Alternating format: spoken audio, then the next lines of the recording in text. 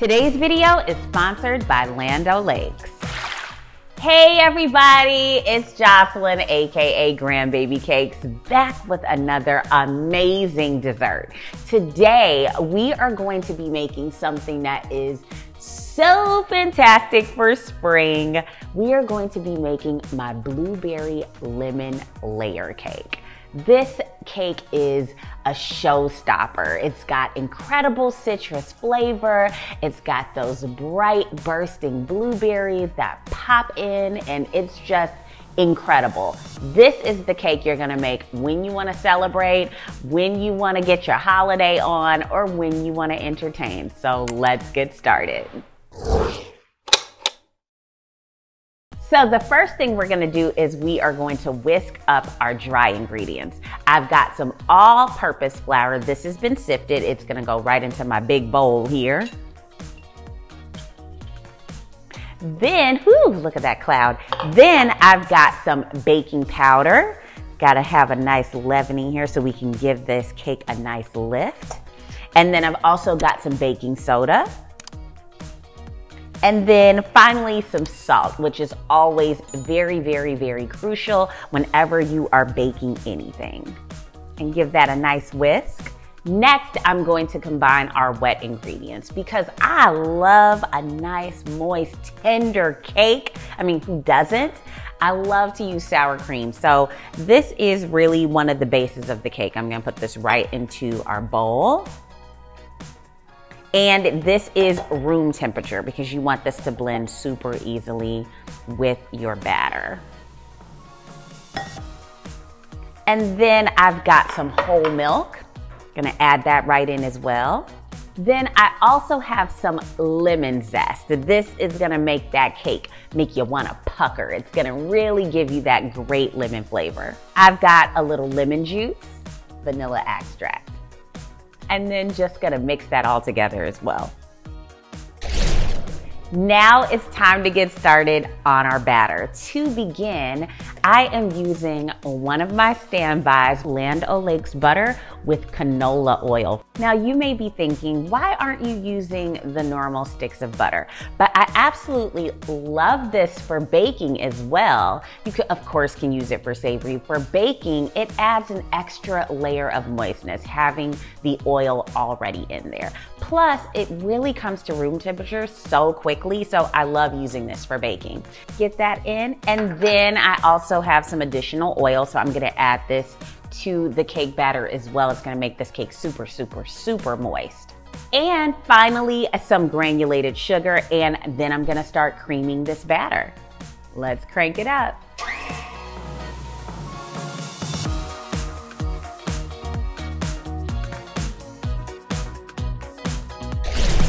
So I've been letting my batter cream for about maybe 3 to 4 minutes on a medium-high speed. I really want to get this nice and airy because I really want to get a nice, beautiful, fluffy cake out of this. So next, I'm going to add my eggs one at a time to the batter.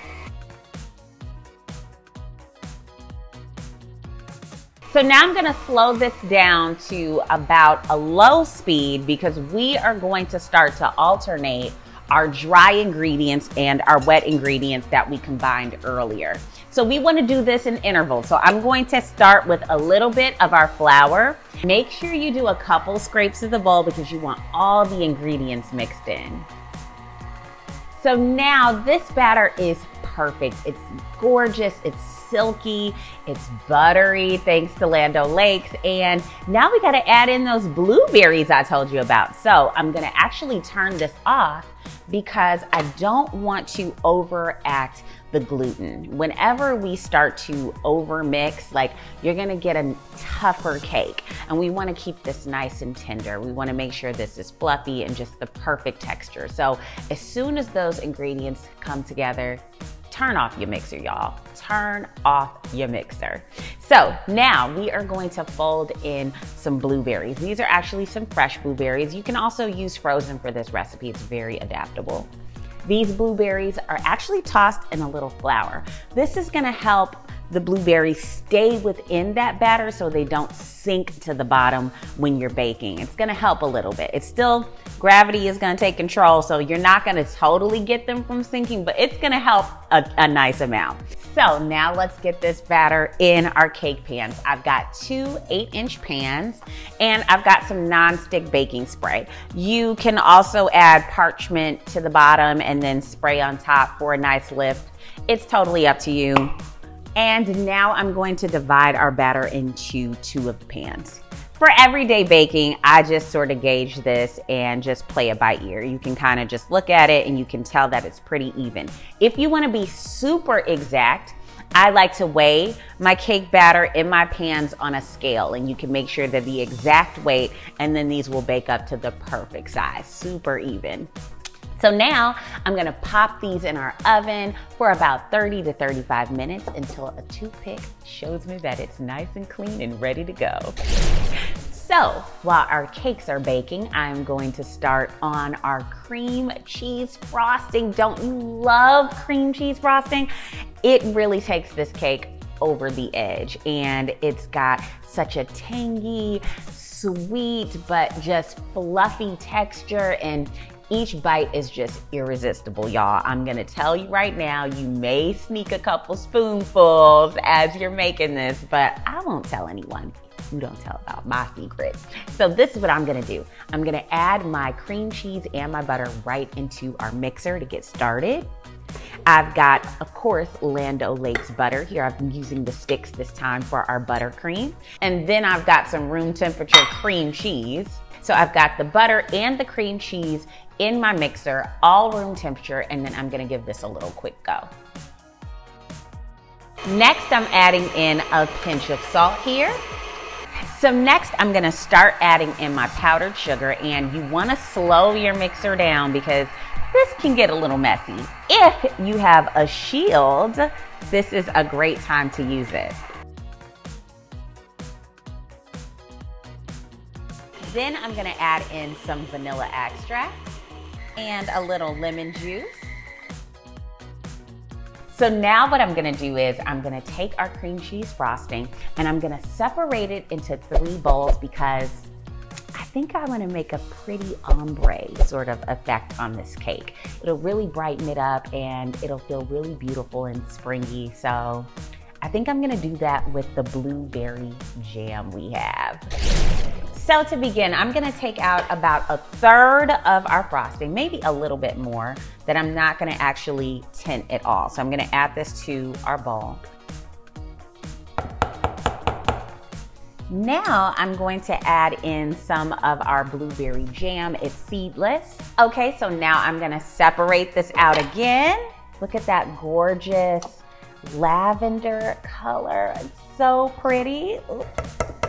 All right, we've got some lavender, and then I'm going to crank this up one more time and add in a little bit more jam so we can get a really vibrant color.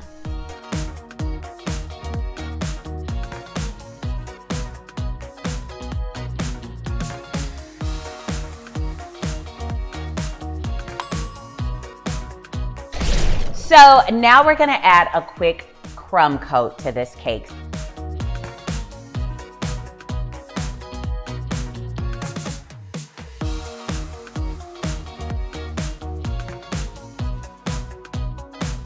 Okay, now I'm gonna stick this in the refrigerator for about 30 minutes, let this firm up, and then we can continue to ice our cake. So we just took our cake out of the refrigerator. So the crumb coat is super, super, super locked in, super firm, which is what we need. You can just touch it, and if it doesn't come off on your hands and it's not super sticky, it's pretty much ready to decorate. So we're gonna add our vanilla right to the top. Ooh, look at that. Hey there. Now we're gonna go in for our middle color. Then finally we'll get some on the bottom, the darker color.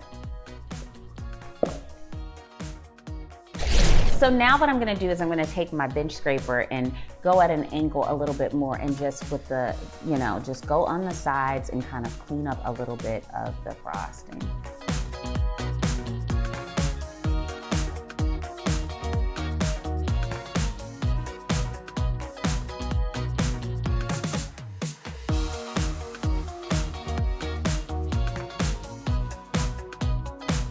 here is our beautiful finished blueberry lemon layer cake made with Land O'Lakes.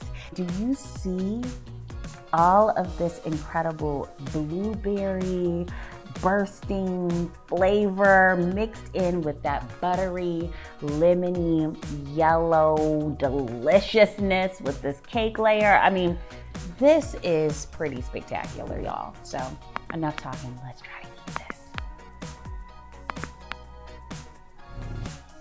Oh my God. It literally is just like spring in a bite, and I cannot wait to continue eating this, which means y'all gotta go. Thank you guys so much, and I will see you next time. Make sure you head to grandbaby-cakes.com to grab this recipe and so many more, and don't forget to subscribe so you can check out my weekly recipe videos.